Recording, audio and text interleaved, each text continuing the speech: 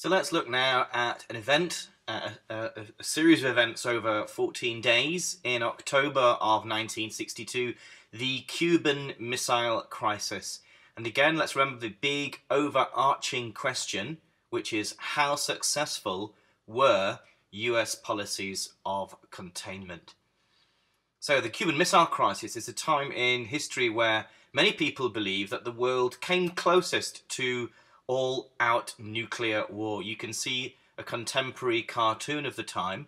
On the left of the cartoon is Khrushchev sitting on a nuclear weapon aimed at the USA, and on the right is Kennedy also sitting on a nuclear weapon, and their fingers are poised over the nuclear launch button. And many people, as I say, believe that we were close at that time to a potentially disastrous, really for human society, nuclear conflict. By the way, just have a look at this cartoon. Would you think it's from the American side or from the Soviet side? Have a little look at it.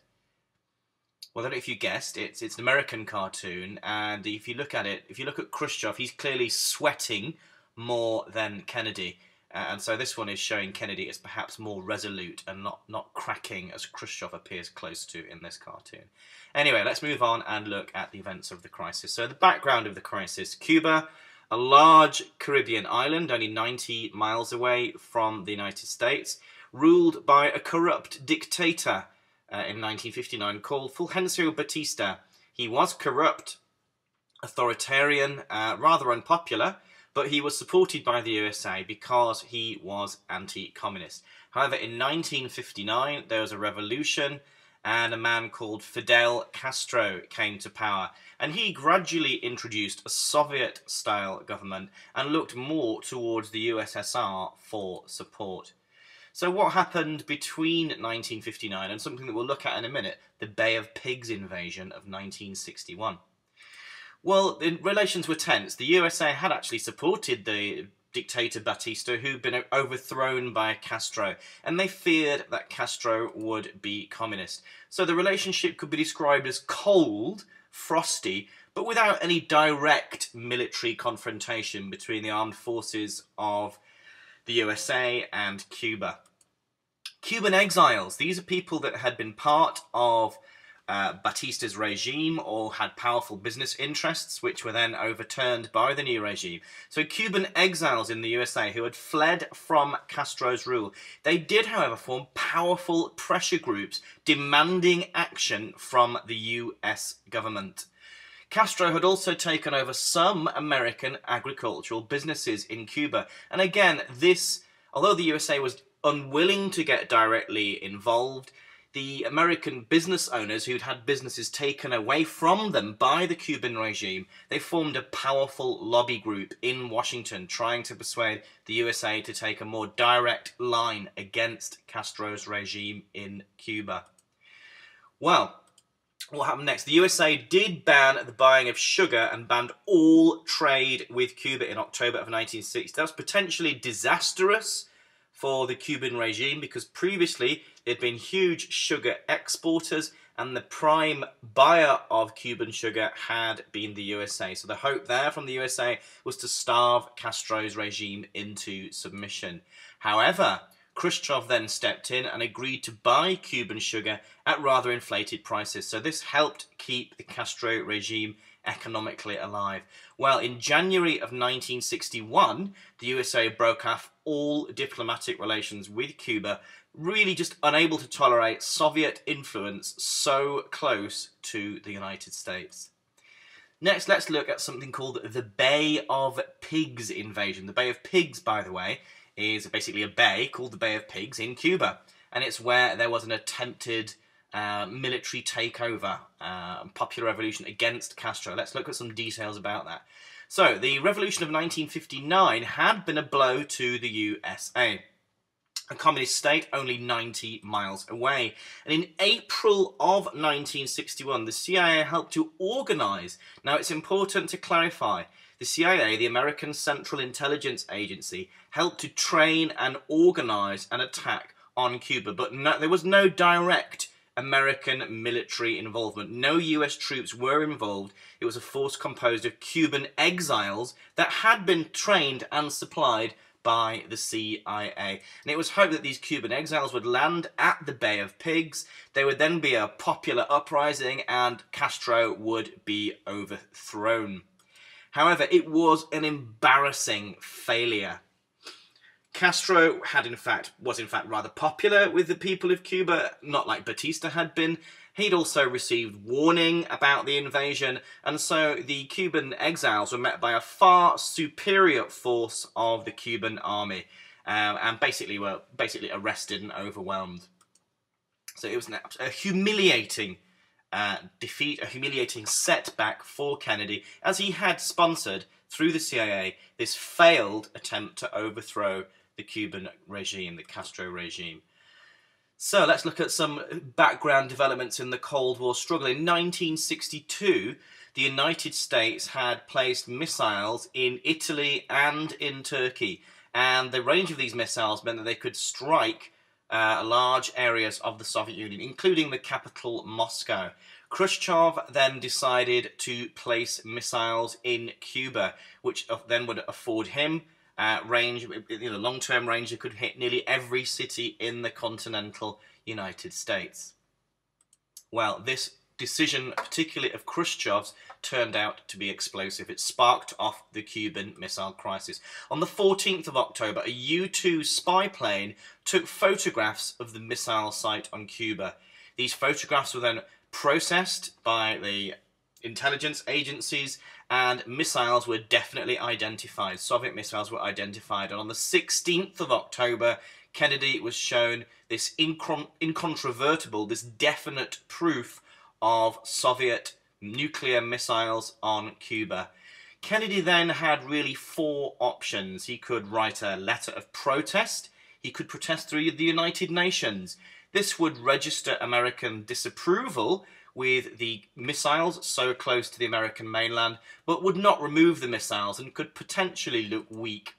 He could bomb the missile sites. He could get his American bomber planes and bomb the missile sites. This would hopefully remove most of the missiles, but would nonetheless be obviously a direct act of war. It would be a surprise attack, which would also be rather immoral. After all, the Americans had shown moral indignation over the Japanese attack at Pearl Harbor in 1941.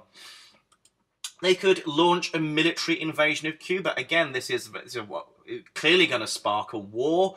You know, the Soviets could respond with an invasion, perhaps, of Berlin or West Germany. So again, a risky topic. It would definitely get rid of all the missiles, but very risky potential ramifications of Soviet invasions.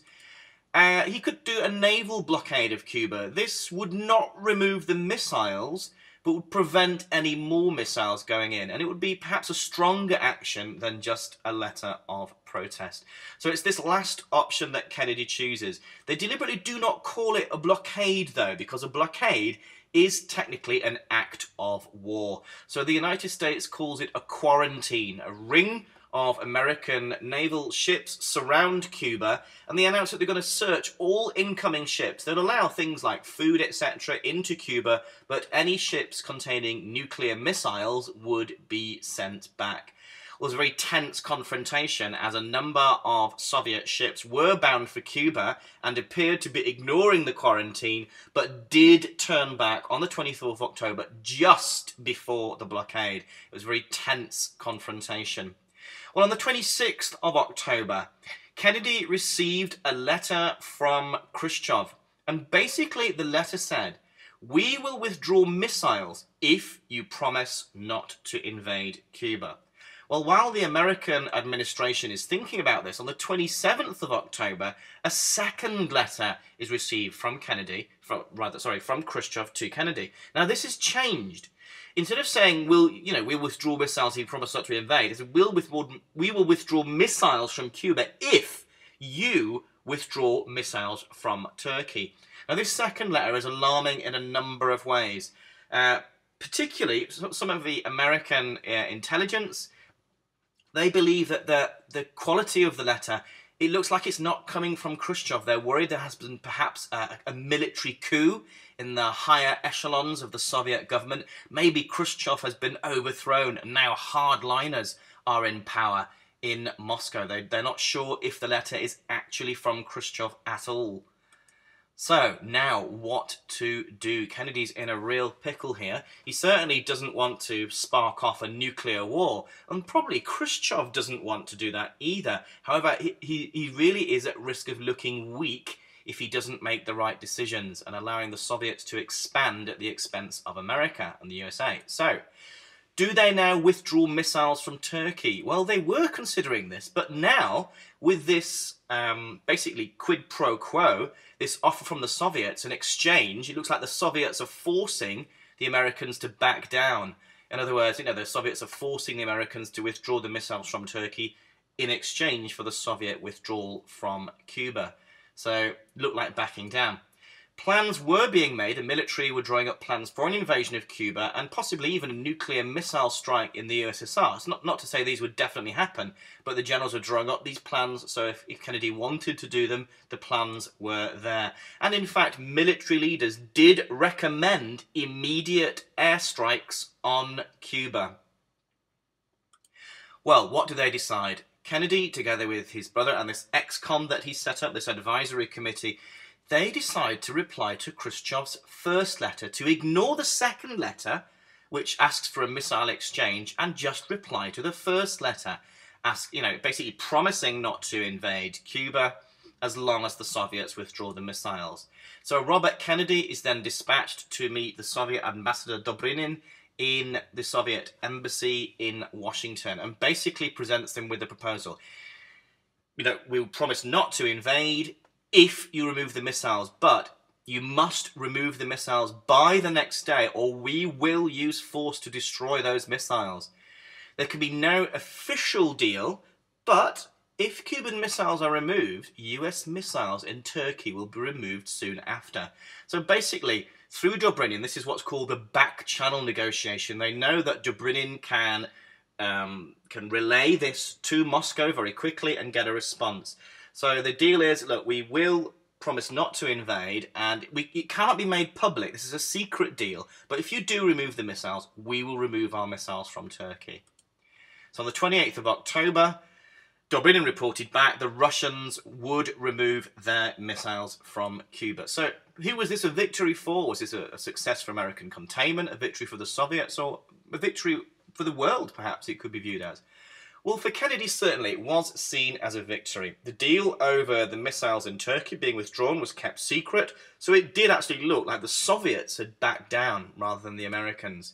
For Khrushchev, although there was a lot of propaganda within the Soviet Union, and to some in the communist world, he did seem like a peacemaker, it was ultimately damaging to his reputation. Leading Soviets were angry that the USSR appeared to have climbed down, and a few years later, Khrushchev lost power in 1964. How about the Soviet allies, the communist Chinese? Well, they weren't impressed with Soviet performance. They thought that the USSR looked cowardly to be removing missiles and encouraged the Chinese to follow a more independent line from the Soviet Union. They certainly stopped seeing themselves in any way as a junior partner of the Soviets and were encouraged to pursue a more independent line.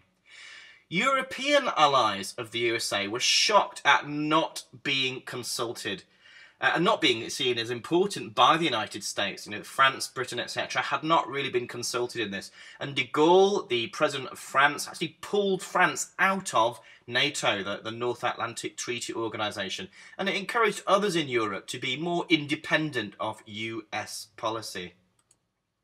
It could also be seen as a victory for global peace. Both sides realised the danger of direct conflict, and they were shocked at how close they had come to nuclear war. The Cold War did continue, but the USA and USSR avoided direct hostility. There was a telephone hotline installed between Washington and Moscow, so there could be quick and direct communication between the leaders of the USA and the USSR in the event of any future hostile potential. So I hope you've taken that on board, and good luck with the quiz.